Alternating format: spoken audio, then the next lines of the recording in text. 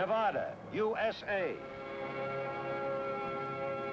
This is the valley where the giant mushrooms grow.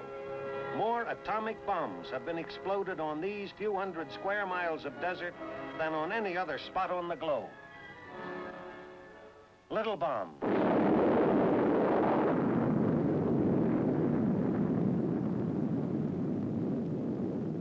Big bombs.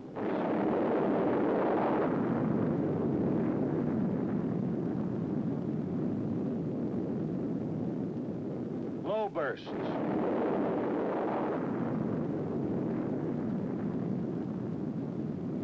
And high bursts.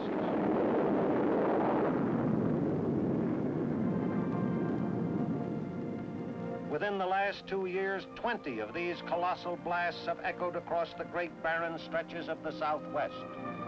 This testing ground in our own backyard, just an aerial stone's throw from the Los Alamos laboratory, has been used only for experimental devices below certain power levels. Even so, it has been hugely valuable. It would have cost months of precious time and millions of dollars more to do this testing at the Pacific Proving Ground on Eniwetok Atoll. Interwoven throughout the story of the Nevada tests is a second story, the story of the part played by the United States Air Force, operating here under the command of Major General John S. Mills, responsible for Air Force participation in the nuclear weapons program. With this help, the help of Air Force personnel, equipment, and veteran know-how, the tests afforded much earlier completion dates than would have otherwise been practical, yielding information vital to the big picture, national defense. Of the 20 bombs that were detonated, 14 had to be aerial drops, pinpointed with unerring accuracy to meet the requirements of atomic scientists. But the delivery of the A-bomb is only one phase of Air Force support of the Atomic Energy Commission's test program. As shop day approaches, a steady flow of information comes into Weather Central at the AEC's control point. Weather conditions must be right for test purposes and air operations, and from the standpoint of safety, the priority watchword of the whole program.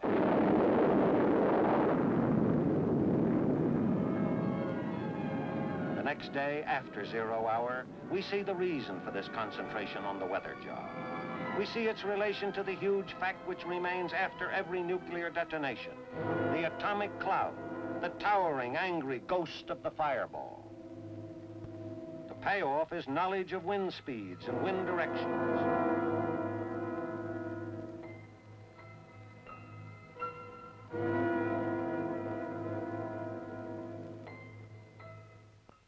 After the explosion, Air Force helicopters survey and monitor the acres of blast area with sensitive radiation counters.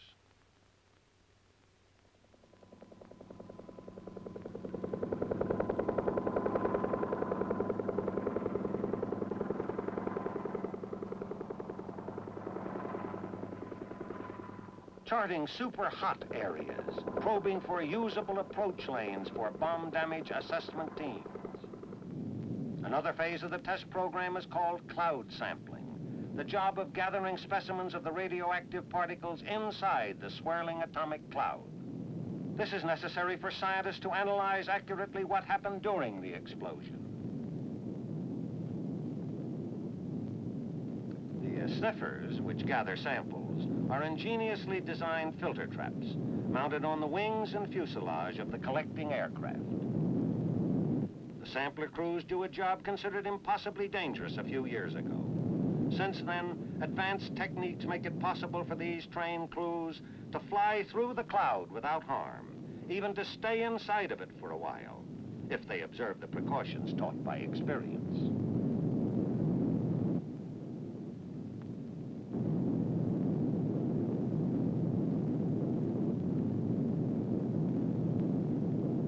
In addition to the cloud samplers, as many as 40 other aircraft are aloft to handle special assignments each time an atomic test shot is fired.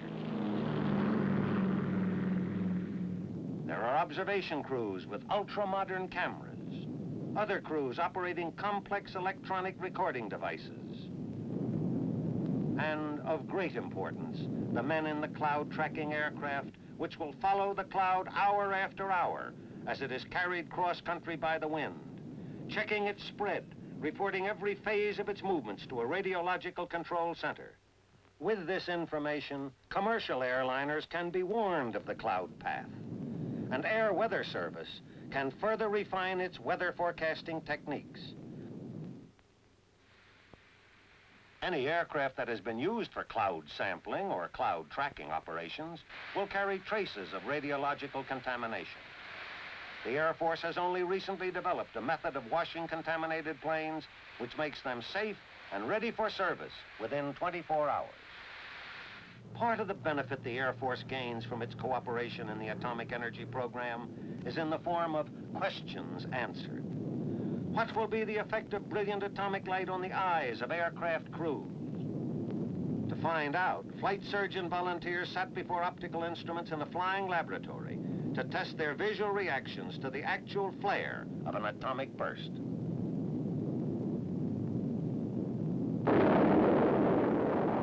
The result? Not one of these volunteers suffered any permanent eye damage. Thus, these flash blindness tests established reliable standards for protection against such intense light, which information was immediately passed on to the thoroughly interested civilian agencies. Now, another thing the Air Force needs to know. What are the effects of atomic blasts on its prime tools, aircraft?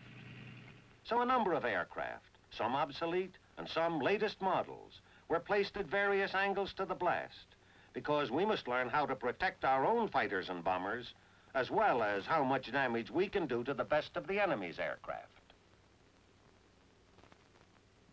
With the test setup completed, we move back and wait through the tense moments while the bomb falls. As it explodes, 100 high-speed cameras and 1,000 instruments record new evidence of the enormous destructiveness of the atom bomb.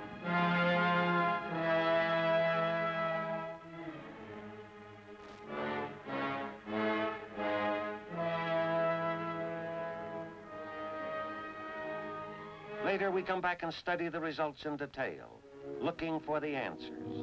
Have fighters, built to stand greater stresses than bombers, sustained less damage? Have the ruggedly constructed jet planes fared better than the conventional aircraft? And the answers are here, in some lightly damaged aircraft and in others scorched and twisted wreckage.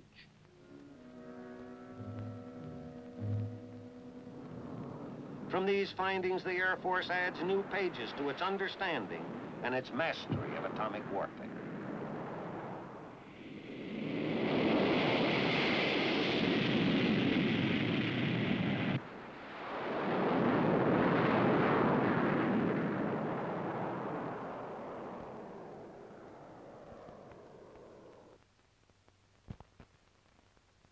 On the eve of a bombing run, an actual test drop, the air weather officer meets with top authorities for a final briefing. All groups concurring, the decision is made, as here, by Dr. Alvin Graves, Scientific Test Director, and by Mr. Carroll Tyler, Test Manager for the Atomic Energy Commission. Well, Carroll, I think we should go ahead. Okay, Al, we have a shot. The standby period is over. The scores of activities that go into an atomic strike begin to mesh together. Aircraft crews get their final briefing. I am confident that you will execute this mission successfully. Now let's go and have a good mission. Out on the flight line, the drop aircraft is wheeled into position for loading. An intricate job with no room for fumbling.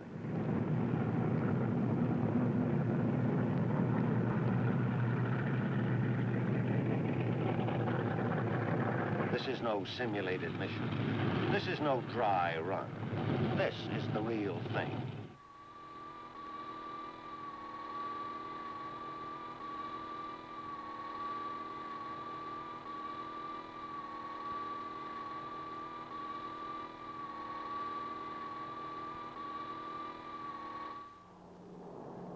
With an atomic bomb loaded in the bomb bay, the strike is launched. Rosebud, code name for this B-50 drop aircraft, is in the air. 3 men in this plane especially share the heavy responsibility. The pilot, the radar navigator, and the bombardier. Once cleared from the base area, Rosebud climbs toward operational altitude. At the AEC control point, the progress of Rosebud, mile after mile, is charted carefully and matched against its predicted course. The test authorities stand by for any emergency decisions that may be needed.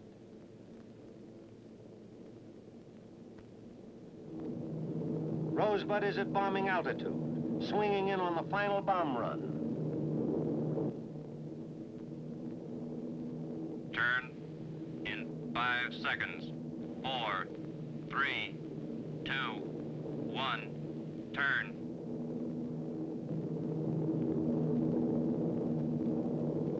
Okay, Bombardier, open the bomb bay doors. Give me a level.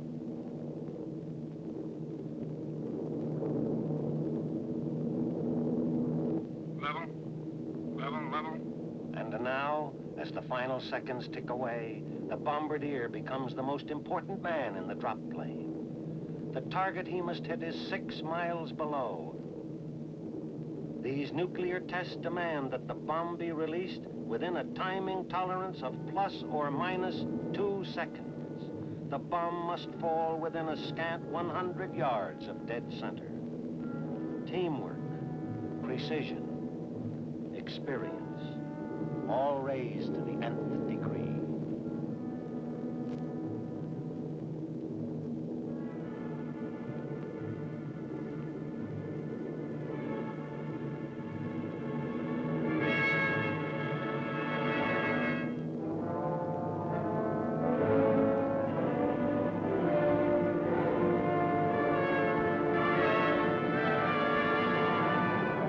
Bombs away.